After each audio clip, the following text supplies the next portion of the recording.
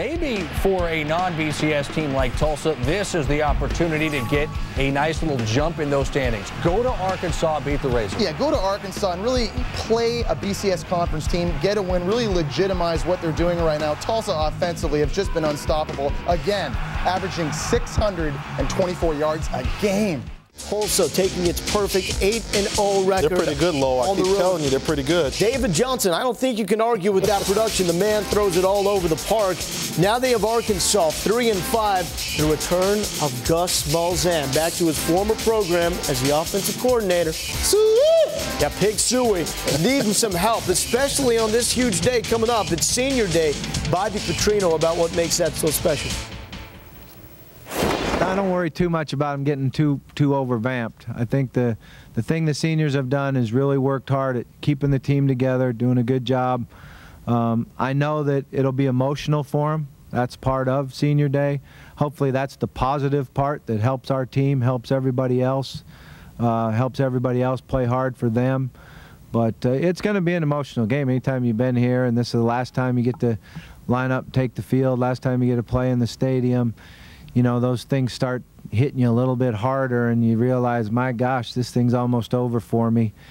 And then I have to, you know, move on. Tulsa and Arkansas, another homecoming of sorts for the Hogs. Gus Malzahn now coming back as offensive coordinator at Tulsa. Boy, this is a really dynamic offense. 624 yards of offense per game, and a little bit surprising, they're #7 run offense. Everybody knows about David Johnson and how he's throwing the ball around, but this Tulsa team, very dangerous, could be a BCS buster.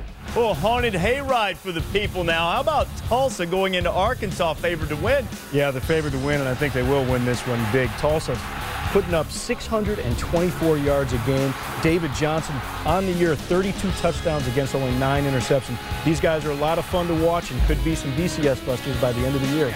Enormous opportunity for Tulsa. #1 scoring offense, 3.9 student David Johnson at quarterback, a first-year starter as a 5th-year senior. Gus Malzahn goes back to Arkansas. He's the play caller for Tulsa, and that Hogs team, coming off back-to-back heartbreaking losses, has been beaten up on defense.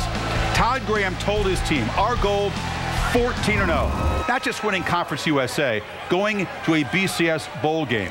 They've lost 17 straight games to BCS conference teams. They'll have 16 in a row to Arkansas. Graham believes his team has a real good chance to win at Arkansas and win convincingly. But they keep going, the Golden Hurricanes. I agree with Graham. I think they have a great chance of winning. Yeah, I mean, this team's #1 in scoring, averaging 55.6 points a game. #1 in total yards per game, averaging just over 600. And you look at Arkansas, they're sitting there at 3-5, struggling on the first-year coach, Bobby Petrino. He's going to turn things around, but not today. Tulsa walks out of there 9-0. Okay. You have no idea. That's what you said last week when I picked Penn State. Yeah, okay. Hey, Arkansas has played a lot better competition. They lost by 3 points in the last 2 ball games. Arkansas upsets #18 Tulsa. Good win for Arkansas. Everybody's talking about Tulsa and the way they score. That's true, but they also have one of the worst pass defenses in the country, 114. I think Casey Dick will be the difference in this game. Shootout, points everywhere. Arkansas's athletes from the SEC win it. You don't think they're going to try to run the ball against Tulsa with that big offensive line, mash them physically? Run it, throw it, do whatever you want to do. They're over there giving high fives and stuff. Okay.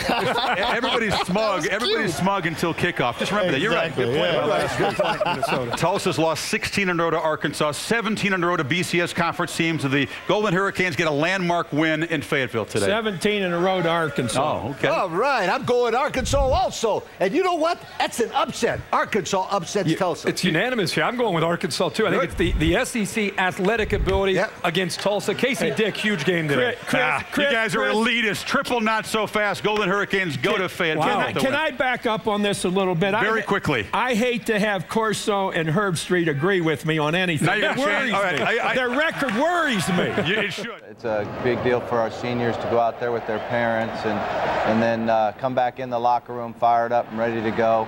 Here we are with the opening kick start with the easy completion off the bat. And here's our first 3rd down of the day. This was a huge, huge play. Jarius Wright really showing his speed, ran right by the guy in man. And, you know, on your first 3rd down of the day, this is a great way to start and do it because, you know, we set the tempo right there that we were too tight. come back here with another pass play, and DJ open across the middle. Real nice throw. It wasn't tight coverage. It was a good opening drive for us. Used a lot of clock. Nice throw here, and Davey makes a great catch and gets the ball in the end zone and convert third down. So we were real excited about the way we started the game. Andrew gets the pass there, and you could tell about the 4-yard line. He was not going to be denied the end zone there. No, Andrew's done a nice job all year of run first block. Possession.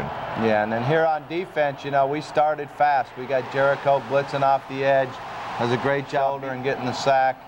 Come right back down on second down, and Mario Ambrose with a nice job beating their punter, did a better job than their punter. Start out here with the wide delay, and nice job execution by Casey.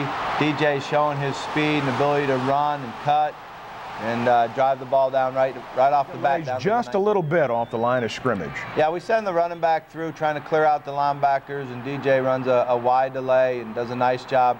You know, anytime you can get it in his hands, his ability to run is really helping us. He looks healthy. And Tejada comes on, and this is an important kick for him. Oh, all of them were. But this one, I think, was big because it just gave him the confidence. He's been doing a great job in practice. Really did a nice job fighting through the early season confidence and kicks it right through. So it's a 10-0 ball game here. Get the ball right back, and you see Casey there really on time. Great job with his footwork. Hits Joe in stride. Again, our ability to run the ball after the catch really helped us. And then here at the end, we did a nice job of running. Michael breaks a couple tackles. See him driving those knees up high in the air and fighting to get extra yards. And this was really important in this drive, was our ability to run the ball. It didn't continue throughout the day, but we had 2 really nice runs that helped us get in the end zone and get points on the board. Well, at this point, you're up 10. Everybody's feeling good. Yeah, and then here you see another outside zone play. DJ gets a great cut. Michael breaks a tackle, fights hard. They reviewed the play, but decided that he did get the ball in the end zone. 17-0, and everything going. He was right there. He just didn't time the jump as well as their receiver did. The second quarter now. And we stutter and don't move the ball and come back on defense. And great job here of hustling, running to the ball, making a nice hit. And you see all the red shirts around the football right there. And I think that's what our defense did, was play hard, play full speed, and really swarm to the football the entire night.